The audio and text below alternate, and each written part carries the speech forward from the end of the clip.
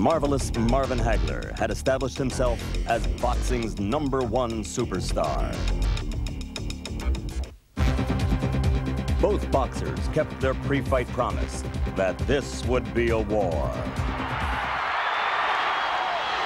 Round one.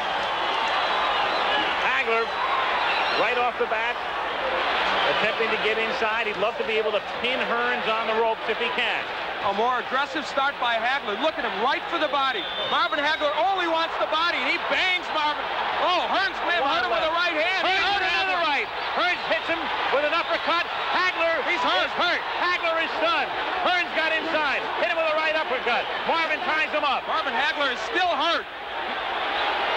So it was Hagler coming out like a bullet. A good left by Hagler, but Hearns didn't flinch. Marvin going for the body. Wild first round. Wow, what a shot.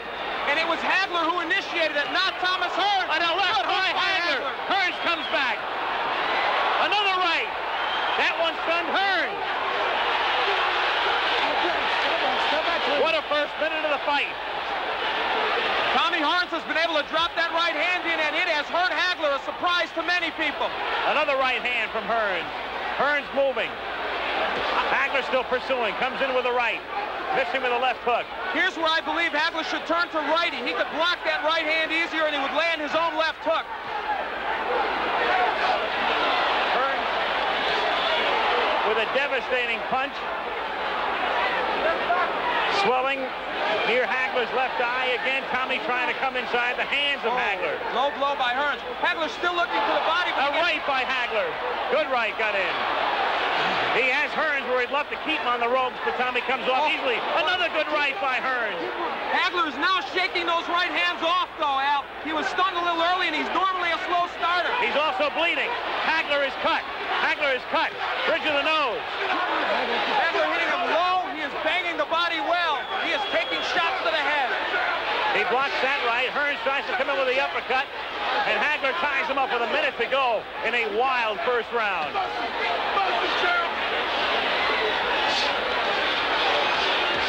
Marvin with a good left hand. There's blood all over Marvin Hagler's face. Can't tell where it's coming from.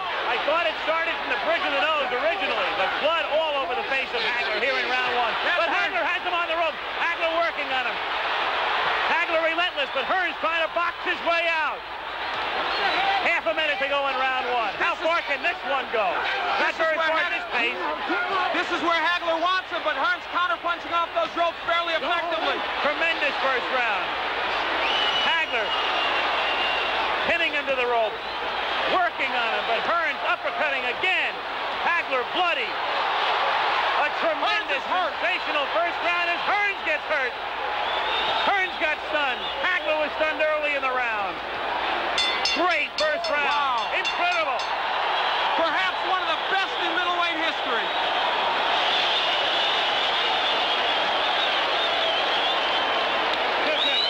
That was an entire fight encompassed in 3 minutes. Where is it? Right there, no problem. Don't worry about the gun. Close your eyes. Close your eyes.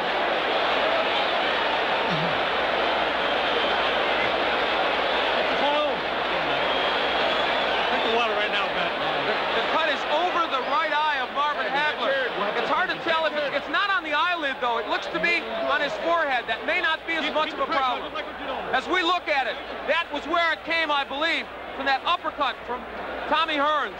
That was early in the round, but now later, Marvin Hagler digging to the body and throwing a right hook. Fought most of that round, in fact, all of it as a southpaw. He took the action of Hearns, a surprise early. Well, the first round lived up to all the hype, and then some. Round two now. Oh! The glove, left hand by Hagler. They said this fight would be determined on heart and the good chin. Right now, that's exactly what it's being determined on. Both men have been hurt. You can throw the strategy out the window right now. A wild first round. Hearns again trying to uppercut. Hearns trying to box. Moving, slipping off the ropes. Coming back and trying to land that right.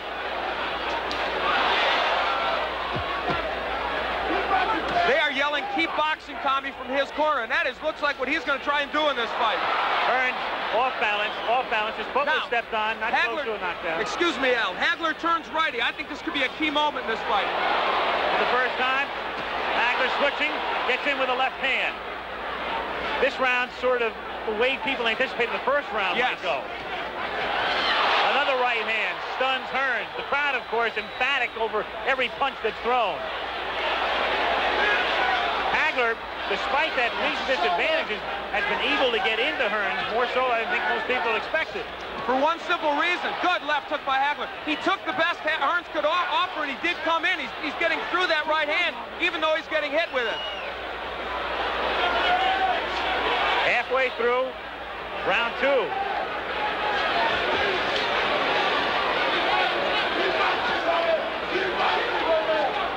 Hagler has fought most of this round as a righty. Now he switches southpaw and lands. Not as effective as a righty as I thought, but now as a southpaw, the jab lands well. That right jab. Hagler coming in with a left. Richard Steele saying, punch your way out, punch your way out.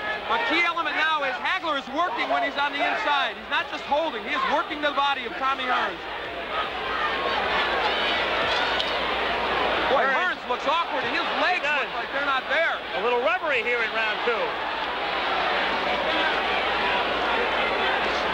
Tommy, though, fluid and moving. Trying to get inside again. The cut opens up over Hagler's forehead. And the blood begins to trickle down. Hagler working inside, now up top. Half a minute to go in round 2. What a left. Hearns trading with him. Hagler comes back to the right or left, and another right. He has Hearns in trouble on the ropes. Tommy trying to punch his way off the ropes. Hagler wants to keep him there. Goes to the body. Hagler throws low blows. Marvin Hagler wants to turn this into an alley war, and he's done it. Another low blow. Richard Steele may take points away soon, but will it matter? Second round coming to an end. Hagler bloody, but very much unbound. End of round 2.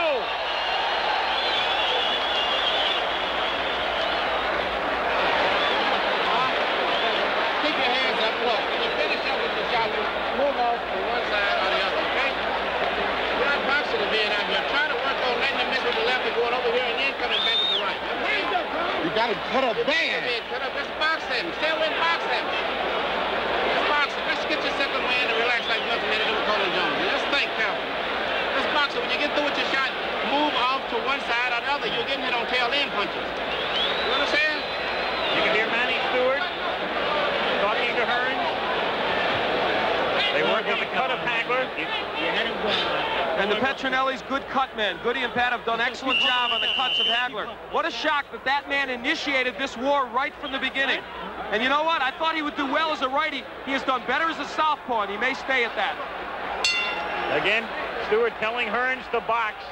As you say, though, Hagler turning it into a street fight. Well, he turns righty. He wants it to be a street fight. Listen, Marvin Hagler has been rough inside. He's thrown some low blows. He has thrown some elbows. Don't push. But you know what? Now the right is getting there, but it's not hurting Hagler. We've got our answer, I think, to some extent. Tommy has been hard-pressed to hurt him with that right. Stunned him early, but not in the last round or two. Very early. Had him stunned, has him cut. But it was Hagler doing the damage in round 2. And now, just as we thought might happen, Tommy Hearns was hurt early, so he is boxing. Now, he has good boxing skills. He did this against Sugar Ray. Can Hagler get to him in this posture? Some people thought, as he again becomes off balance, some thought that if Hearns stayed outside and stayed on his bicycle, it would become a dull fight with Marvin chasing him. But Marvin has been able to corner him, and when Marvin gets him in the corner, he is roughhousing him well. Again, Hagler is all bloodied. Time is called by Richard Steele to send Hagler over to the ring doctor. He's calling the ring doctor in. The last thing in the world Hagler wants is the fight to be stopped. The doctor looks at it.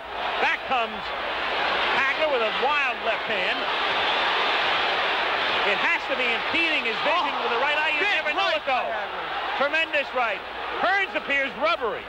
He appeared that way in the second round. You know, Richard Steele is breaking these fighters very quickly. That's uncharacteristic of him. It's hurting Hagler because he wants to work inside. Hearns is smiling, but he's taking shots. Another right hand. Hearns turns his back, takes another right. Hearns in deep trouble again. Hearns is down. Hearns is down in the third round and on his back. And he's not going to beat the count. I don't believe.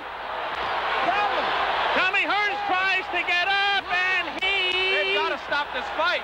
Does he get up? He just doesn't know. He can't continue. It's Hagler, full of blood.